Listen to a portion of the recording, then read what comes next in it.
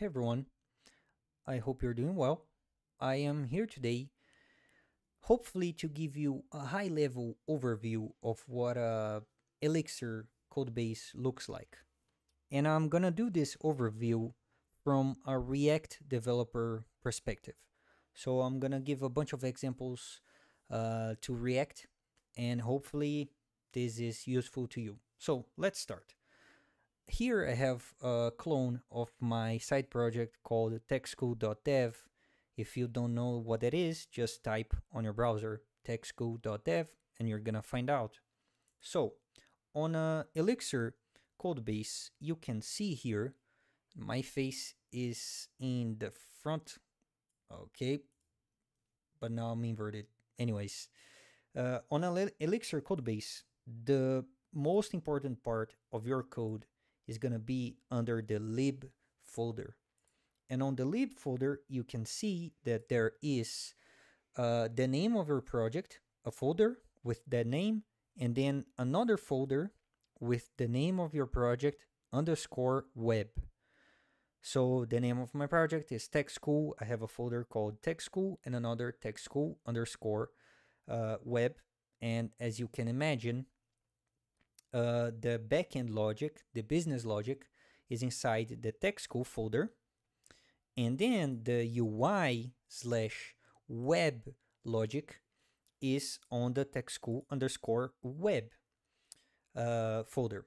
I'm gonna give just a quick overview of the Tech School folder, but I'm gonna spend the majority of this video showing the web folder, which is the one that I'm gonna talk about React, for example. So on the Tech School folder, let me give you an example. I am calling the GitHub API to show the contributors of the project on the homepage. So interacting with the GitHub API is business logic. It's not UI logic. I'm going to display that on the front end later. So you can go here inside Tech School. I have a file called github.ex, which stands for Elixir. Okay, now I need to go back to my place. Hopefully here is fine. Okay, so I basically created a module under the Tech School parent module. So it's dev module techschool.github. I have a constant here, which is named base URL, and I'm gonna call that URL throughout the code. And then I have a bunch of functions here. I have one called get contributors, and then another two functions with a def-p keyword. As you can imagine, def is the definition of a function, and then def-p is the definition of a private function. So if I try to access the GitHub module outside of this module, I can only access the get contributors. So the get contributors, what it does is, and this code doesn't look really beautiful. If you know how to refactor it, if you have more experience on Elixir, please let me know, open a PR. Basically, I am checking if I'm running the tests. If I'm running the tests, I don't care about the GitHub API. I'm gonna return empty array. And here you have implicit return. You don't need to type return. You can just type an empty array, for example. And if I'm not running tests, I am first of all trying to get the cache for GitHub contributors. And cachex is a library that works on top of a native Elixir caching mechanism that uses the memory. So there's no Redis or anything on this code base at all. It's just using in-memory cache. And the cachex library works on top of the Erlang memory cache. Anyways, I just wanted to say that there's no Redis. Then I check if there is a cache. If there is a cache miss, then I'm gonna fetch the GitHub contributors calling the API and then populate the cache. And if there is a cache hit, I'm just gonna return the contributors, all right? This is an example of business logic that you can find on Elixir. Now let me show you where I'm using this. If we go back to the Tech School underscore web folder. As I said before, I'm using live view for the front end. So the home page is a live view, which is under the live folder. You click on live. I have page live. I used this name for like static pages, like the home page. So you open up that folder. I'm a front-end developer, so I need to break everything into smaller components. That's why I have a components folder. So here we have two files. This is interesting. We have home.ex, and this is where your logic for the homepage lives. And I could render the entire homepage inside this file, but I like separating UI from custom logic. So if you use the same name for your page, but using the .html, .hex syntax, this is basically the render function that you could be using inside the home file, but you're using it separately. So yeah, Elixir do some magic behind the scenes to sync these two files. So if you open the code to the home page, you need to scroll down a lot. Here, let me see. Okay, the code doesn't look really good here, but it's because I'm doing an async assign to the GitHub contributors, because like maybe the GitHub API is slow to respond, and I am using caching to mitigate that. But I don't know, if for some reason it takes a long time to get the GitHub contributors, I don't want that possibility to happen on my website. So I am doing a first render of the page and then assigning later the GitHub contributors through an async assign. If you worked with Remix, for example, that would be the equivalent of me returning the defer function, where you await for every single other promise, but you don't await for the GitHub API, so you defer that promise to the front end. This is basically what I'm doing here. And if you go back to the home file, you can see that, during the mount of the home page, I am doing an async assign to the GitHub contributors, and here I am calling the GitHub context. So you can see that I just typed github.getContributors, and then I'm using an alias on top to avoid having to write techschool.github. Here I just write github.getContributors. I'm doing an async assign, which is the equivalent of the defer on Remix, for example. And then once the GitHub contributors variable is okay and there are results, then I display the content. That's pretty much what I'm doing. And then after that, I'm assigning the GitHub contributors to this variable and then looping over the GitHub contributors.result on the homepage. That's pretty much it. But now we're going to take a look at another folder where I'm rendering the courses page. And this one is interesting because if you go over to Tech School, and my memory is not so good right now. I'm going to clean the SSD later. If you go to the courses page, here is a more interesting page. You have a bunch of filters. You have a search input. So I can type for Elixir here. And there you go. I find a website and a bunch of courses. This is a more interesting page, and I'm using live view. So this is where I want to show you how similar this looks to React, for example. If you go to the course live folder, you go here, you have the same logic of having the name of your file .ex for the logic, and then the name of the file .html.hex for your UI. So the UI for the courses page is here, and then sort of the JavaScript functions of your page are on the index.ex. So Yeah, let me zoom out a little bit further. This is something else that I wanted to show. Here you can see a bunch of ATTR everywhere. Do you know what that is? I am defining 3 components for this page. If you open the components folder, I have 3 components. One called course card, another platform card, and another for search. I can define the props for those components here. And I can define the prop type for each prop of the component. So here, for example, I have a course card. I'm expecting a course, and it is required. So if I go to the front end, let me find a course card. Here it is.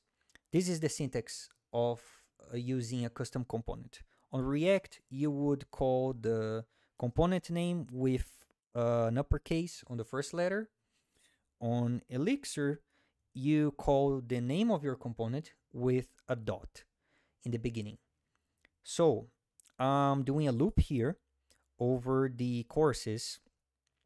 And as I said, the course prop is mandatory. If I remove here, course, I should get an error. There you go. I mean, not an error, I get a warning. If you hover over the mouse here, you can see missing required attribute course, which is pretty neat. I am a front-end developer. This is very important to me. Okay, same for any other component. So I have a search, and I have a bunch of props here. For example, language names is a list, and it is required. If I go back to my search component, which is this one on top, if I remove language names, for example, oops, let me remove that. I should be getting a warning. There you go, language names. But if I have the prop here, but it's the incorrect type, so I just say language names equals false, I should get another warning. And there you go. If I hover over here, the language names should be a list, and I got false. So, I mean, this is pretty much TypeScript for me. This is heaven. I freaking love this. This was one of the reasons why I picked Elixir for my side projects programming language, because it's freaking amazing, and the front end is awesome. So I can define the props, I can define the prop types, I can define if it's required or not. It's pretty neat. So how do I do the search here? I have a mount function that runs once to mount the page, which is very similar how React works. This would be the equivalent of a use effect with an empty dependency array. So it's a use effect that only runs once. And then I have another one called handle params, which is triggered whenever, I might be wrong here, let me just read the docs. Invoke after mount and whenever there is a live patch event. So this also runs once, at least once, like after the page is mounted. But then whenever there is a patch event of some sorts, this handle params function is triggered again. So if you go back to the UI, take a look here. I'm going to open up the search component. On the search component, I have a form, right?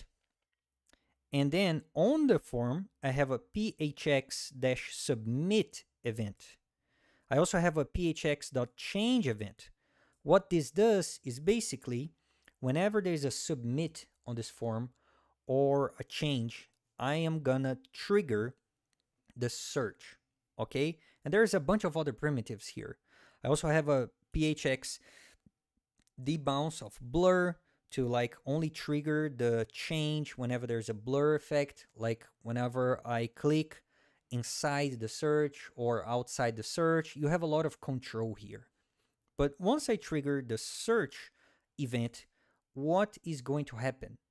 If you go back to my index.ex file, there is another function called, oh yeah, I have two events. One to load more courses, which is this button here.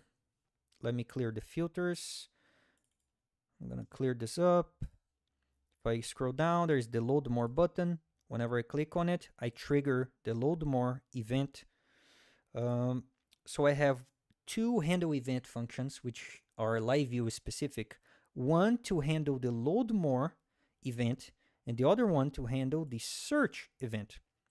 So if you take a look at the search event, this one is easier to understand in my opinion. I'm doing a push to the same live view saying that I changed the URL parameters. And I have another custom function here called build URL, where I build the URL depending of which input got selected, what you typed on the search bar. So if you go back to the website, if I search for new, I don't know, let me search for Phoenix. Okay, you can see that the URL changed. Now I have a parameter called search, and the value is Phoenix. This is what I'm doing with the push patch. I'm doing a push patch to a new page, I mean the same page, but with URL parameters. On this case, I can have a search parameter, I can have a framework parameter, language, tool, fundamentals, and then once I add those parameters to the page, this second function called handle params is triggered. And this is where I handle my, this is where I interact with the business logic. This is where I go here and I'm like, okay, I need to search again for the courses, search again for the platforms. I have a couple of extra variables here to see if there are courses available. If there aren't, then I'm gonna do something else on the front end. It's pretty neat. So this is pretty much it, like the small overview of how Elixir and Phoenix, they work together, how you can work with the front end.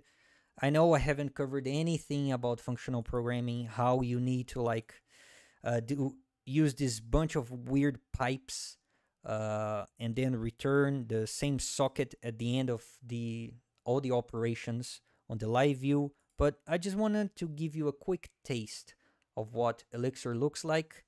In my opinion, this is the language and this is the front-end framework that is most similar to React. I tried writing a bunch of other frameworks. I tried writing Stimulus.js, Hotwire, I forgot the name of the other one, Alpine.js, but they don't look like React, in my opinion. And then when I see this code, I cannot explain why, but it's similar. Like my React brain can sort of understand what's going on here. On React codebase, for example, we would have a function called onLoadMore, onSearch, and then we would call the backend or interact with the database. This is pretty much what I'm doing. The only difference is a little bit of the syntax, because JavaScript is object-oriented and Elixir is functional programming. So you need to do the weird pipes and then return the socket on every operation. But these are the small details. If you enjoyed what you are seeing here and you're like, wow, this looks promising. I like the front end, I like the back end code, it looks beautiful. If you were interested, then make sure you visit techschool.dev. This resource is 100% free. There's not a single thing here that is paid. The only thing you can do, if you want, is sponsor me. If you don't want to sponsor me, no problem. Just keep using the website. Everything's free. Feel free to visit the Bootcamps tab. Click on Full Stack Elixir and Phoenix. If you already know HTML, CSS, JavaScript, you can scroll down and click on Elixir. I have a bunch of cool recommendations for Elixir courses and Phoenix courses. So there you go. I hope you enjoyed this video, and there's a bunch of extra Elixir content incoming. That's it. Thank you so much. See you next time.